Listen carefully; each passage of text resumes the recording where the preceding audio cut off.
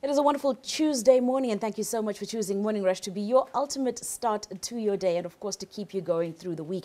Now, as we do every Tuesday, we ask you what it is that you're choosing outside of Morning Rush, of course, because, you know, we're the obvious choice.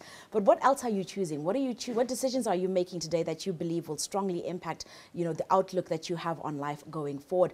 We want that feedback, so let us know on our Facebook page, that is the Zim Papers TV Network Facebook page, or on Twitter at ZTN Prime, on Instagram at ZTN Prime.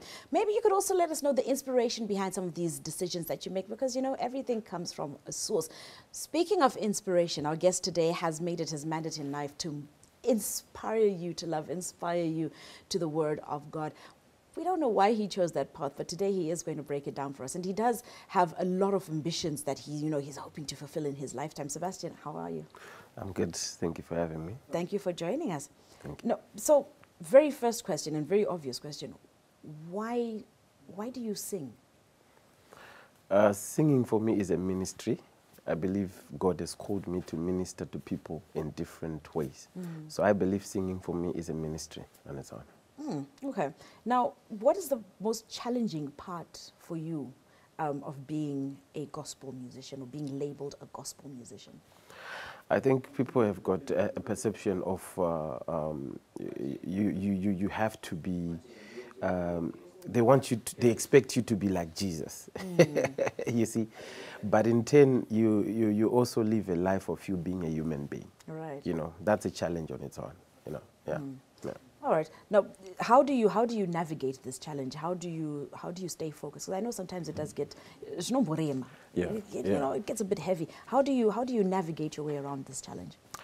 I believe, you know, for me, you know, the stuff that I've been through, they've become the source of wanting to move on and push on and give my best and, you know, never give up type of a vibe that, you know, comes with those things. But I believe somewhere, somehow, because of how I've been brought up, you know, I come from a Christian family-oriented background where my mom and dad end up churchy and stuff like that. So that background is a background that keeps on reminding me, you know, to keep up and remain focus.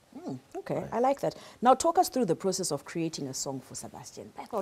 Right, this is what's going from start to finish. Does it ring in your head until you can't ignore it? Until we have that final product. Coming up with a song for me, you know, sometimes I ask myself when I pen out a song, you know, and most of the songs that I've written, they've become hits. And sometimes I sit down and say, okay, how did I, you know? One of the things that I don't do is I don't dream to write a song, you know. So I believe it's a talent that God has placed on me. And sometimes we pen up a song in different ways. Some of the ways we do is probably by having an experience in life, or creating something or creating a story, because this is what we're made out of. We have to create stories. We have to, you know, come up with situations. As for me, my music is all about, is centered on God, because I'm you know, really directed and linked to as I'm given. So sometimes in Candice, you went through some stuff. So how can I pen a song to inspire you, to give you hope? You see, in life we've got problems. So at the end of the day, my music is all about good vibe, hope, healing, and happiness. Yep. Now,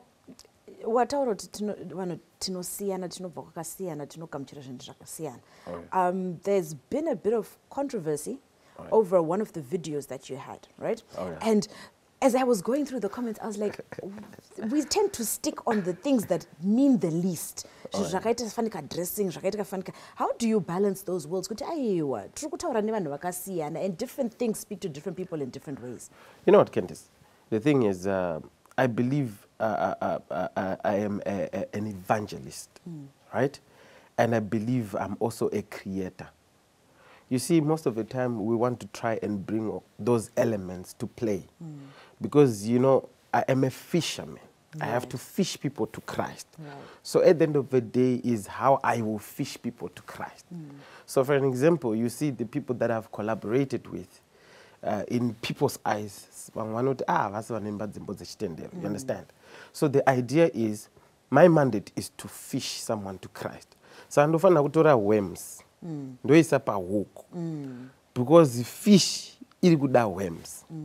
Ini ndiri kuda fish. So I will look around me kuti what is it chinogona kundita kuti nditore attention yekuparidza shoko to someone to come to Christ. So I will look at Japreza. Japreza, come we do a song. Iworms rangu. There is a gospel inside the worm. I throw it and then the wuka fish. Kuna Christ. So at the end of the day, we also have elements of fashion. What is it that I can play around to, you know, get that attention that I need to bring people to Christ? Because my mandate is to preach. So at the end of the day, those are elements that I put in. So controversy, you know, it depends on, you know, on what you call controversy. Who's talking about it and how you're looking at it. Now, speaking of fishing and bringing people to Christ, you are on a mission to fill up the HICC in August. Oh yeah. Tell us about that. You know, I haven't been doing music for the past 3 years. I haven't released an album. So I've only released singles, you see. So I believe this is the time when it's the time for me to do this. So I have put in a lineup of musicians that I've collaborated with and other fellow gospel artists that are also making noise in Zimbabwe to fill up HICC. The idea is to not left anybody, is to make sure we bring Baba, Muri, Mai, Vese in one place and preach the gospel. And gone are the days for me, you see, most of my music is high tempo. I'm more of a praise type of a person. I don't want the church to be boring because a lot of people, we are losing a lot of Christians because the church is boring. The church is not boring because of Mutemo Yakawanda, you know, and a lot of things. But then we're saying we're young people. And tinema ama 2000 vatiri kuti huyai kuna Mwari, but tinogona kuvati huyai kuna Mwari say in the world there is zvikugiga zvikufaya zvikita say. So we want to bring it and we want to give them right content and we're still praising the same God in a better manner. All right, very briefly. So part of the pull to this is that you're also launching an album. Yes. Very briefly, tell us about this new album. The new album is coming with videos. You know, I've been around, I've been out of Zimbabwe, I've been to Tanzania, I've been to Kenya, working on this album. So there's lots and lots of surprises. There are also artists featuring, surprise artists featuring on the album and on the show as well. So it has taken me 3 years to, you know, bring it together, and this is the time for me to release it. I hope and believe this album will change someone's life, will minister to somebody, will give hope to somebody with a lost hope, will inspire somebody to do something, will make people want to do a lot in their life. Given the scenario of the environment that we're living in, a lot of people, I've heard you talking about drug issues and stuff like that. I believe my music can be that music to inspire someone to be positive in life and do better things. All right, Sebastian, I will be there. I'm sure Marissa, I don't need to, I'll drag her with me. But thank you so much for coming.